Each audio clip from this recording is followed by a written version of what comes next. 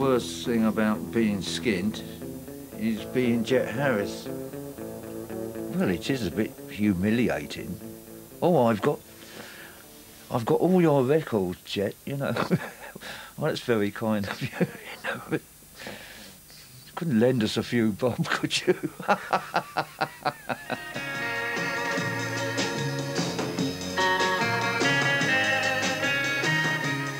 By the time I was 24, I think I was up to about 3,000 quid a week, which was a lot. Well, it's a lot now. Great to welcome back the Shadow.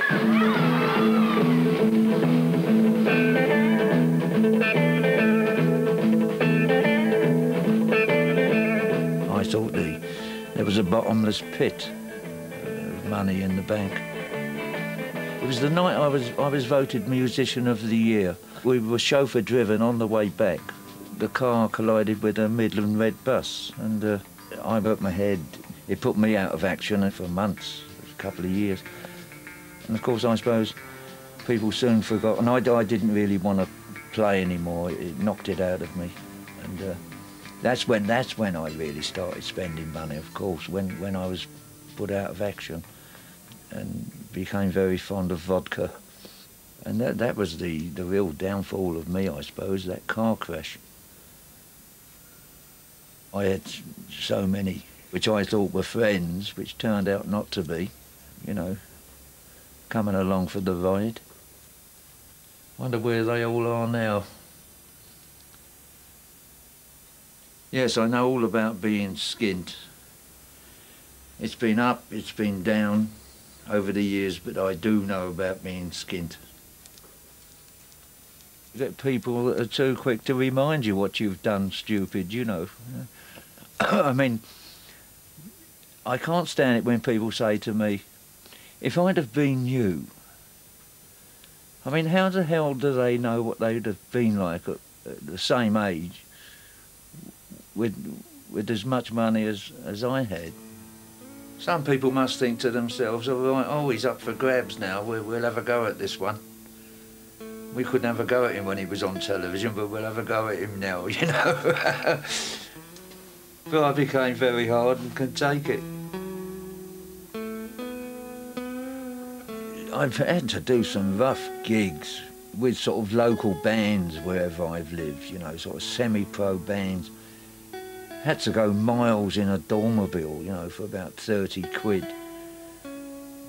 And playing some of these terrible sort of Labour clubs or Conservative clubs, little tiny clubs in back streets. I've done all those.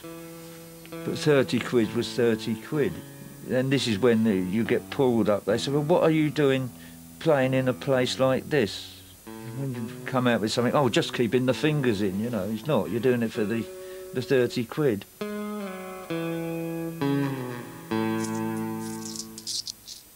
Well, one little jape that I got up to in Jersey was I found a smashing cockle bed over there, so I used to go and pick cockles, take them home and cook them. And a governor of one of the pubs says, bring me in some of your cockles, I'd like to see them. So I took in a great jar of cockles, which I'd put in malt vinegar, and he decided he was going to sell them to the customers for 20p a scoop. So he gave me 10p every time, so that was some good beer money. Well, you just work out little ways of surviving. It comes naturally if you're crafty. If you've got big dog ends, break them open and roll them up again. It lasts forever. Don't taste too clever, but it's a smoke.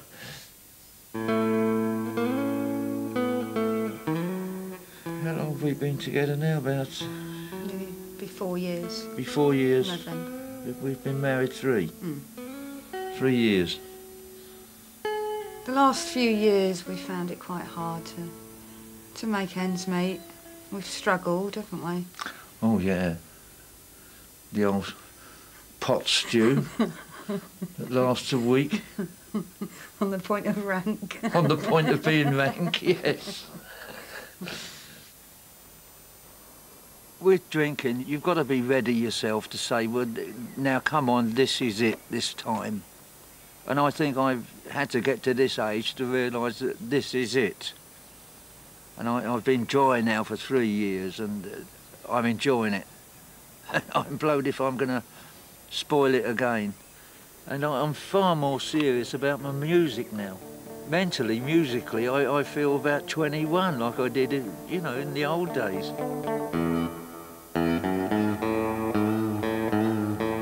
You know, we've tried various managers. I mean, you've got to take a chance, whichever one you choose.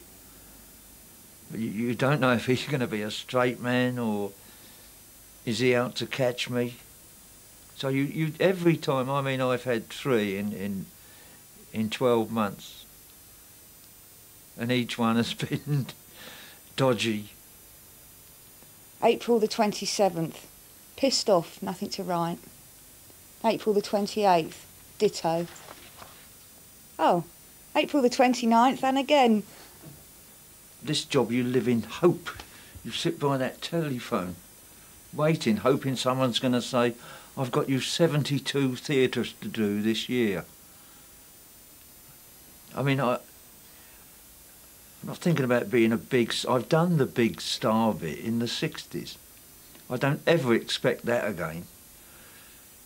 But just halfway up the ladder would do with constant work. I mean, there's all these empty promises. Oh, I'll do this for you, I'll do that. And you wait and wait, and there's no money. And you want things. I want things. I want to go and get things. You know, things. We've had some funny places, haven't we? I mean, this is our fourth move, isn't it, in 4 years. I must tell you this. When we moved up here, see, my friends, they said, where you living? I said, it's a penthouse. Well, it was a 3rd floor. You can't let on now. I couldn't let on. It was just this grotty little flat.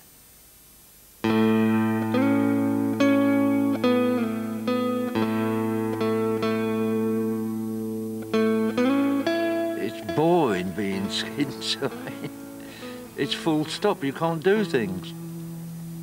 I mean, if there's some particular musician in town, or singers, or groups, you can't go because you just haven't got the money. Makes me all the more determined to make some more money. I'll do it.